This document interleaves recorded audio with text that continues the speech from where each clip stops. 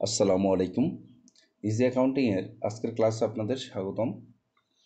আজকে আমরা এইচএসসি উচ্চ মাধ্যমিক হিসাব বিজ্ঞান দ্বিতীয় পত্রের নগদ প্রবাহ বিবরণীর কুমিল্লা বোর্ডের 2015 সালে যে প্রশ্নটি আসছিল সেই প্রশ্নটি সমাধান করে দেখাবো। তো আমাদের ক্লাস দেখার জন্য সবাইকে আমন্ত্রণ রইল। আমরা চলে যাচ্ছি আমরা সেই প্রশ্নে। প্রশ্ন ছিল হিমাদ্রি লিমিটেড তুলনামূলক আয় বিবরণী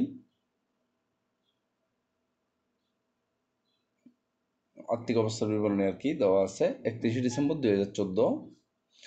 মূলধন ও দায়ের ক্ষেত্রে পদেয় আয়কর, পদেয় হিসাব, অবচয় সঞ্চিতি, ঋণপত্র, শেয়ার মূলধন, সংরক্ষিত আয় বিবরণী। একটা 14 সালের তথ্য, একটা 13 সালের তথ্য। সম্পদ ও পরিসম্পদের মধ্যে নগদ তহবিল, প্রাপ্য হিসাব, মজুত পণ্য, কলকবজা, এগুলো আমাদের সম্পদের ক্ষেত্রে দেওয়া আছে। অন্যান্য তথ্যাবলীর মধ্যে কোম্পানির পরিশোধিত নগদ লভ্যাংশের পরিমাণ 8,000 টাকা। 2 নম্বরে আছে কলকবজা যন্ত্রাংশ 6,000 টাকায় বিক্রয় করা হয়েছে, যার ক্রয় মূল্য ছিল 18,000 টাকা এবং পুস্তক মূল্য ছিল 11,000 টাকা।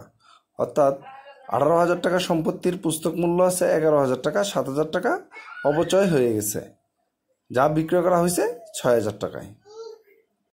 ক নম্বরে আমাদের যে করণীয় তা হচ্ছে 14 সালের চলতি সম্পদ ও চলতি দায়সমূহ পৃথকভাবে দেখাও। চলতি বছর মোট ধার্যকৃত অবচয় নির্ণয়ের উদ্দেশ্যে অবচয় সঞ্চিতি হিসাব প্রস্তুত করো। পরিচালন কার্যক্রম হতে নিট নগদ সরবরাহ 17,000 টাকা ধরে প্রতিষ্ঠানের নগদ প্রবাহ বিবরণী প্রস্তুত করো। তো এবার আমরা প্রথম করণীয়তে চলে যাই। প্রথম করণীয় 14 সালের চলতি সম্পদ সমূহ। চলতি সম্পদগুলো আমরা কোথায় পাবো? চলতি সম্পদগুলো আমরা পাবো সম্পদ পাশে। তো আমরা দেখতেছি সম্পদ পাশে সাধারণত 3 ধরনের সম্পত্তি থাকে। একটা হচ্ছে চলতি সম্পদ, একটা হচ্ছে বিনিয়োগ, আর একটা হচ্ছে স্থায়ী সম্পদ। তো আমরা দেখতে পাচ্ছি এখানে কোনো বিনিয়োগ নাই, শুধু কলকবজা আছে স্থায়ী সম্পদ। তার মানে কলকবজা বাদ দিলে বাকি যে 3টা আছে সবগুলোই চলতি সম্পদ।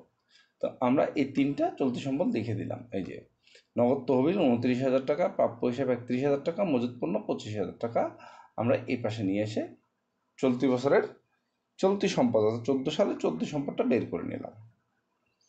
তারপর আমাদের বের করতে হবে চলতি দায়। তো চলতি দায়ের ক্ষেত্রে আমরা দেখি একটু দায় পাশে। তো দায় পাশের চলতি দায়ের ক্ষেত্রে আমরা দেখতেছি যে পদেয় আয়কর আর পদেয় হিসাব হচ্ছে চলতি দায়।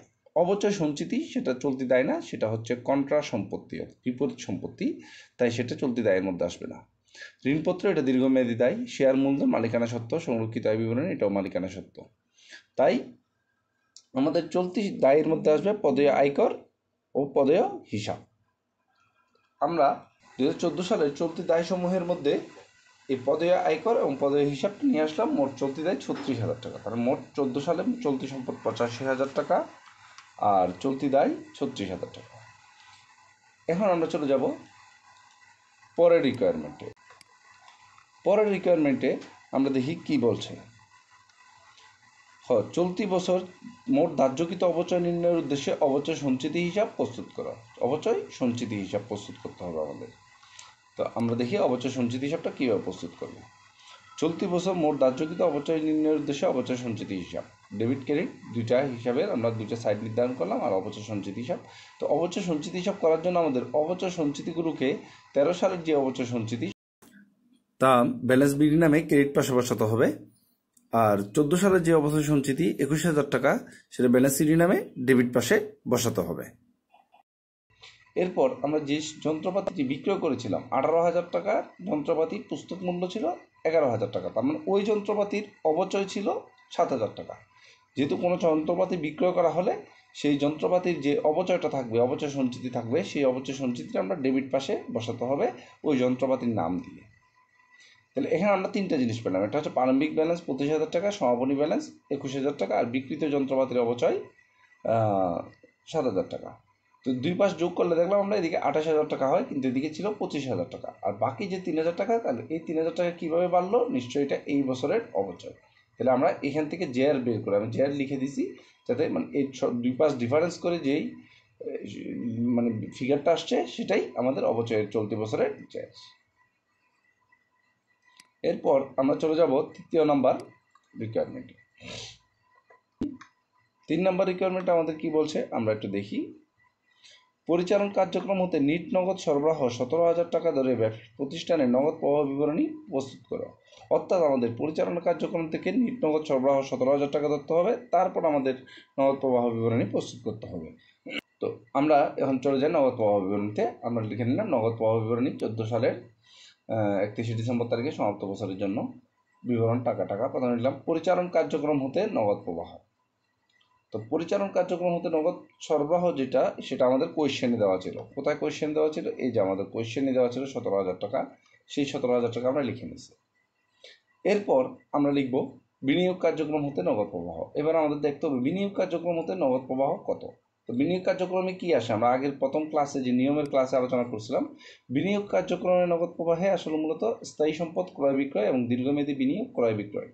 আর এখানে নিয়ম হলো টাকা আসলে যোগ করতে হবে, চলে গেলে বিয়োগ করতে হবে। এখানে যেহেতু আমাদের কোনো বিনিয়োগ নাই, শুধুমাত্র স্থায়ী সম্পদ কল কবজা আছে, তাহলে তার ক্রয় এবং বিক্রয়গুলো আসবে। আমরা দেখতেছি কল কবজার একটি যন্ত্রাংশ বিক্রয় করে আমরা 6,000 টাকা পেয়েছিলাম। তো আমরা এখানে লিখে দিলাম কল কবজার যন্ত্রাংশ বিক্রয় 6,000 টাকা। যেহেতু বিক্রয় করা হয়েছে তাহলে টাকা আসছে, সেজন্য আমরা এটাকে প্লাস সাইনে রাখলাম। তো এটা আর কোনো কিছু নাই, এখানে আমাদের কোনো বিনিয়োগ বা আর কোনো স্থায়ী সম্পদ নাই, তাই এই ফিগারটাই আমরা বাইরের কলামে বসাই দিলাম। এই বাইরের কলামে যখন ফিগারটা বসালাম, এটা কি প্লাস আসলো না মাইনাস আসলো? যেহেতু এটা প্লাস, তাহলে এটাও কি আসলো? প্লাস। এটা যখন প্লাস আসলো তখন আমাদের লিখতে হবে বিনিয়োগ কার্যক্রম হতে নিট নগদ সরবরাহ। আমরা দেখবো অর্থায়ন কার্যক্রম হতে নগদ প্রবাহ। এটার নিয়মটা আগে দেখে নিই। অর্থায়ন কার্যক্রম থেকে নগদ প্রবাহ ছিল আমাদের শেয়ার ইস্যু বা বিক্রয় করা, ঋণ গ্রহণ বা পরিশোধ করা, ট্রেজারি শেয়ার ক্রয় বিক্রয় করা, আর লভ্যাংশ প্রদান করা। এগুলো যদি করে থাকে তাহলে এটা অর্থায়ন কার্যক্রমের অংশ। এখানে আমাদের টাকা আসলে প্লাস হবে, চলে গেলে মাইনাস হবে। এটা আমরা প্রথম ক্লাসের নিয়মে আলোচনা করেছিলাম। তো এখন এবার আমরা দেখি যে কি কি এখানে লিখলো। আমরা দেখি যে কোম্পানি পরিশোধিত নগদ লভ্যাংশের পরিমাণ 8,000 টাকা। তাহলে নগদ লভ্যাংশ প্রদান 8,000 টাকা, যেহেতু টাকা চলে গেছে সেহেতু আমরা এটাকে মাইনাস করলাম। এরপর আমরা দায় পাশে গিয়ে দেখি ঋণপত্র 28,000 টাকা আছে, কিন্তু আগে ছিল 13 সালে 35,000 টাকা। তার মানে ঋণটা কমে গেছে।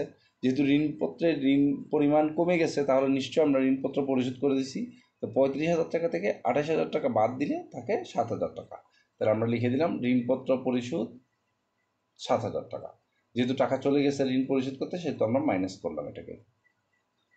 তো তারপর আমরা দেখি শেয়ার মূলধন। শেয়ার মূলধন এখানে 38,000 টাকা ছিল শুরুতে, এখন আছে 44,000 টাকা। তার মানে 6,000 টাকা বেড়ে গেল শেয়ার মূলধন। তো শেয়ার মূলধন কীভাবে বাড়লো? নিশ্চয়ই আমরা শেয়ার ইস্যু করেছি, তাই আমরা এই 6,000 টাকা শেয়ার ইস্যু দিয়ে লিখে দিলাম। এখন আমরা যেটা দেখব সেটা হচ্ছে এই 8,000 7,000, তাহলে মানে চলে গেল কত? 15,000। এখান থেকে যদি 6,000 টাকা আসলো, 6,000 টাকা বাদ দিয়ে অ্যাডজাস্ট করি, তাহলে আমাদের এখানে মাইনাস থাকে কত? 9,000 টাকা।